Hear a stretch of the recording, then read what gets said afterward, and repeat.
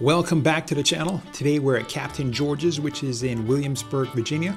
We're going to take a look around to see exactly what you can expect and also to answer those two big questions. Is it worth your time and your money to go there? Now, the first thing we're going to look at here is a parking lot, which is huge. You're not going to run into any problems. And the best thing about the parking is that it is 100% free. Now, one thing that's unique about this Captain George's is the environment. It's in Williamsburg, so it has that historic 18th century look to the building, and it has a beautiful garden area. So if you're into this type of stuff, you're going to really enjoy coming to Captain George's here.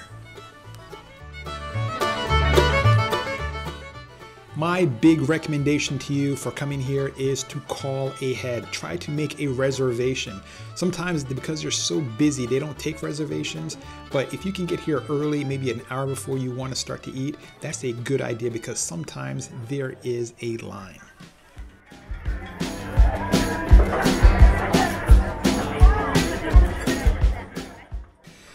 I am going to walk you through the entire process as if you've never been here before. And once your table is ready, a waiter will come out, like a hostess will come out, and they will take you to your table and they will seat you, and then the waiter will come by and they will give you the go ahead and eat. So the great thing about coming here is that unlike a restaurant where you have to come and sit and maybe wait for 20-30 minutes for your food to get here, once you get let in, pretty much you sit down and you can get started right away.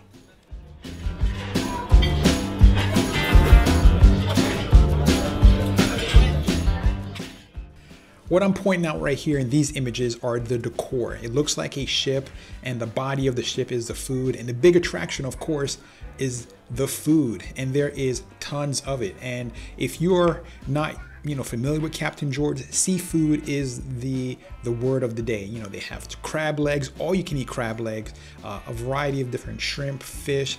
And if you're not a seafood lover, that's okay because they have a lot of different things on the menu. We'll go over that in a little bit.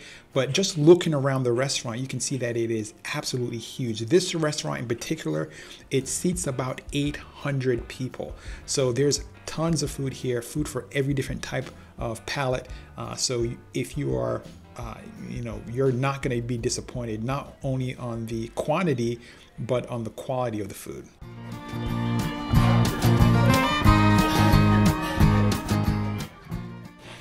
There are several Captain George's on the East Coast, and I've been to several of them. They're about the same. I don't think any one is better than the other. Some people may say the one in Myrtle Beach is better than Williamsburg, but for me, they're just about all the same when it comes to quality of food. And the food is pretty good.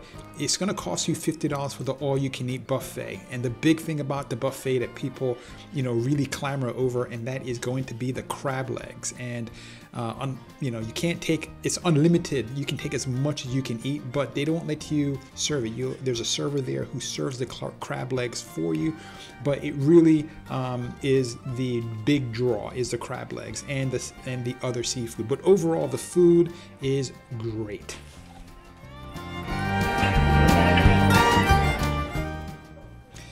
Again, the big draw here is the food, but just keep in mind that this is mass-produced food. So you're going to have varying degrees of quality in whatever you choose.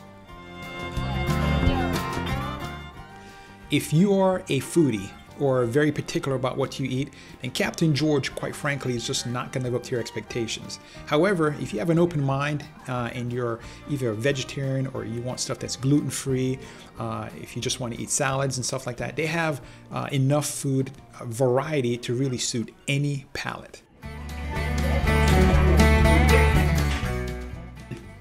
Another great reason for coming to Captain George, which is an all-you-can-eat buffet, is that you can try stuff that you ordinarily wouldn't maybe try. And if you like it, great. If not, leave it on your plate. No one has ever chastised me for leaving food on my plate. It's not a big deal. Go back and get some more. It's a really fun, southern type feel of environment. Some people say that if you're in the area, coming to Captain George is an absolute must. If you love dessert, they have a well-stocked dessert buffet. Overall, if you love food, if you want to try something new, and they have alcohol here too as well, then you're not going to go wrong going to Captain George.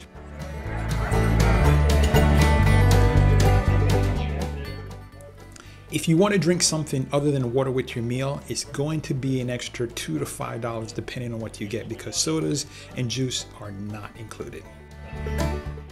In addition to not including drinks, your $50 buffet does not include a tip, so be prepared to pay an extra 10 to 15% to the host and to the waiter.